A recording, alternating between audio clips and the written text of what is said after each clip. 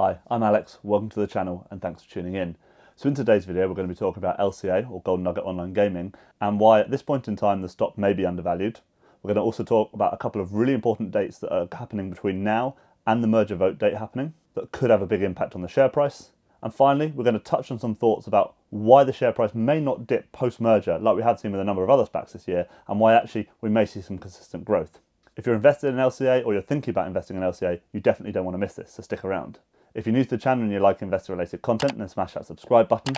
If you like the video, please smash the like button, it's so helpful in pushing the channel to a wider audience. As always, I'm not a financial advisor, this video is purely for educational and entertainment purposes only, and also any references I make to share price forecasts or anything like that are all a function of my own analysis, and that's dependent on the inputs I've put in and the assumptions I've made. So always make sure you do your own diligence. But let's get straight into it.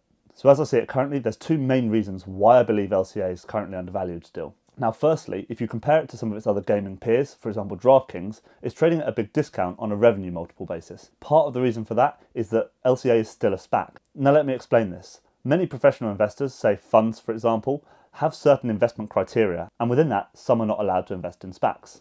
Now there are many different reasons as to why their investment criteria don't allow them to do that. However, it may be down to the perceived risk that the SPAC may never transact, the opportunity cost of having parked capital in a vehicle that despite having a floor price won't deliver on its potential. It can also be because in many SPACs you don't have the same level of financial disclosure that you have with a normally listed company. However, the fact remains, many investors that may want to invest in LCA can't until the merger is completed and until the ticker has changed and until Golden Nugget is its own listed entity. Assuming that LCA and Golden Nugget should be trading in line with its peers, applying that same revenue multiple to LCA gives you an uplift in the share price, as you can see in this chart, which actually has been updated for a previous analysis I did in Golden Nugget Online Gaming. Ultimately, what you can see from this is that alone, that re-rating alone from no longer being a SPAC, should ultimately drive an increase in the share price of just over $18. Now that's massive given where the stock is currently trading.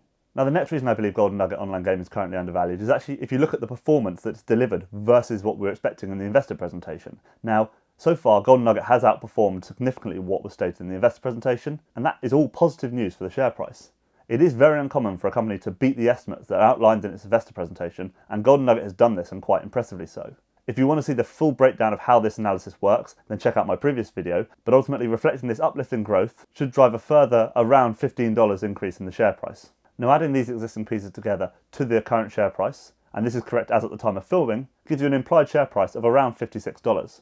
Now that should all be recognised by the market short term, once the merger completes, and the investors who want to invest in Golden Nugget Online Gaming but can't because of the fact it's a SPAC are able to, and we get further disclosure on the financial performance. So I do think the next month or so is going to be really exciting.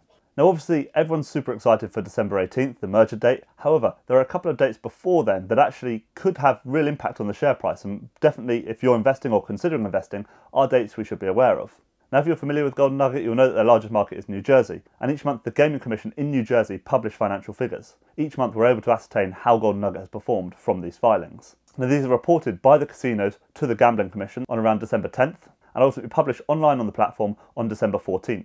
So these are 2 days that we should definitely keep a close eye on the news, keep a close eye on the New Jersey Gaming Commission's website. Any good news, any further outperformance of the estimates, all should drive ultimately to a further increase in the share price.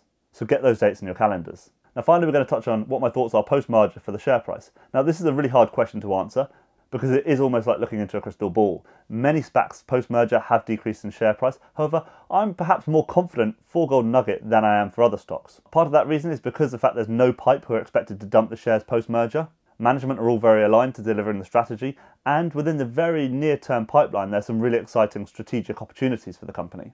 I think during the period of time where in other SPACs you have seen people selling their shares, there's going to be a lot of good news coming out. News in relation to Golden Nugget's financial performance, news in relation to new states derogating and allowing online gaming that Golden Nugget can expand into. So ultimately I see those as good mitigants against why the share price may not actually fall post-merger. But as I said, I don't have a crystal ball and these are purely just my opinions. Would love to hear yours as well. So thank you so much for watching, I hope you enjoyed the video. If you did, please smash the like button. If you're new to the channel and you like investor related content, then subscribe. And as always, let me know your thoughts and comments in the comment section below. I find it so interesting hearing everyone's perspectives and opinions, and there are always some really interesting debates and discussions there, so definitely get involved. But thank you so much for watching, and I'll see you in another video.